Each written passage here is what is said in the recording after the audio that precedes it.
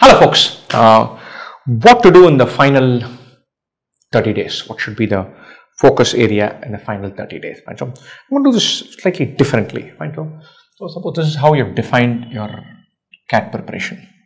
Right? So CAT preparation is put it in a circle. So your strategy for quant, strategy for LRDI, strategy for verbal, ways of increasing your reading stamina, way of increasing your speed in solving and grabbing onto new ideas, taking section tests, taking mocks, analyzing them, all of that sits inside this.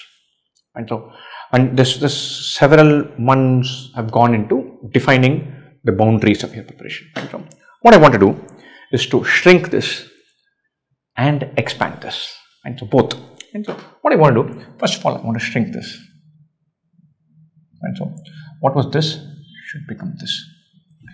What do I mean by that? And so increase the focus on specifics, dump some topics, dump some things that don't work for you, limit your preparation zone, your topics, subjects, ideas, everything. And so leave out some elements of preparation from now on. You can't afford to do one laid back review of all things in percentages and profit and loss today. You take mock, you analyze that.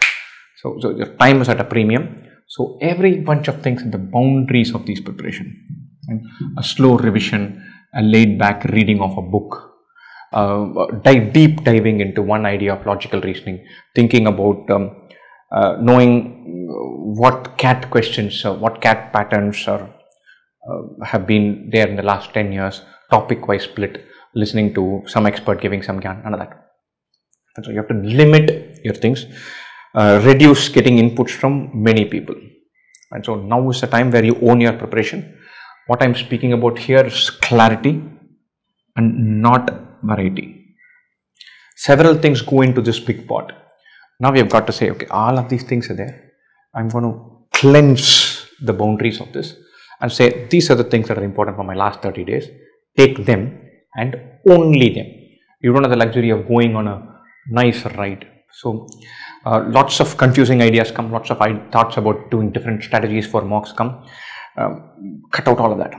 Cut out all of that. You can't afford to have engagement into ideas, philosophies and thoughts and all of that, which are not directly impacting your CAT preparation. So limit the scope of your preparation. Absolutely.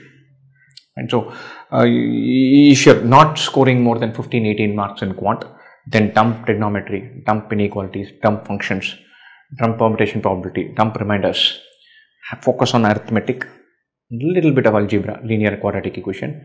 You have to find a way to go to 23-24 marks or 20-21 marks. You don't need all of these boundary things. Dump them, shrink your scope, focus on that. If you're scoring really well, you're getting 80-90, then forget all of this. Take mock, analyze mock, fill gap, be ready. And so shrink your preparation, the focus and clarity and repeated methods in mocks. That's going to pay off. Other way, expand your variables. What do I mean by that? Stuff like your routines, stuff like sleep, food, digital junk. All of these become dramatically more important. In a few days, you'll know what slot the exam is going to be. Take subsequent mocks in that time slot so that you know your amp for performance in that window. Get 7 to 8 hours of sleep in a regular schedule, geared to your time slot for mock. Eat well, sleep, drink plenty of water. You cannot afford to fall sick. One, it will take away some time. Two, it increases the stress. On the day, finally, you have to optimize in a way where the anxiety is pushed out, adrenaline aids you. And when the rush of going and having a crack at this feeds into one additional 10%. Right? So, and all of these are going to help with that. Digital junk is going to be a nightmare. You have to live like an absolute monk. You have to say, look, I'm not going to look at Instagram and Twitter. I'm not going to eat that extra piece of cake and pastry.